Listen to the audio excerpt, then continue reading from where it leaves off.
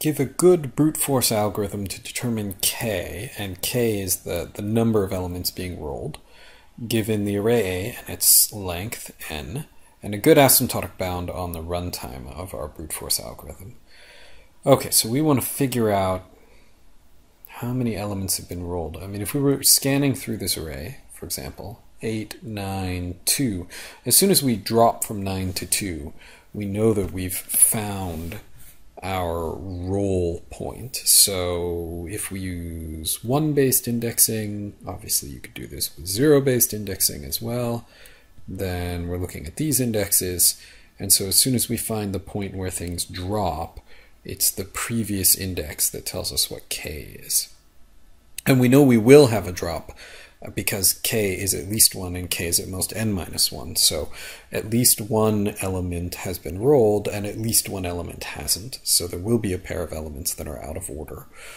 And that seems pretty good for brute force. We're basically exploring every possibility for k.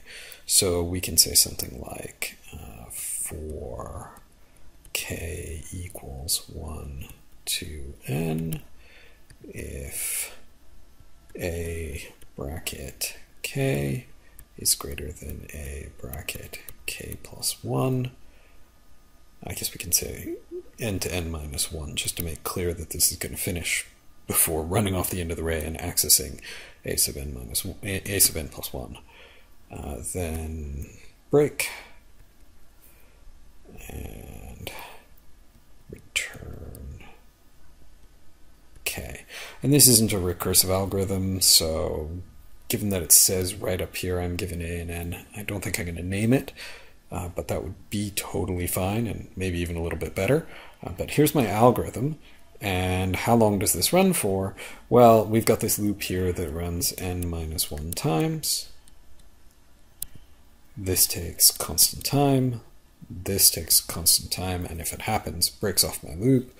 This takes constant time, and so we're looking overall at O of n time.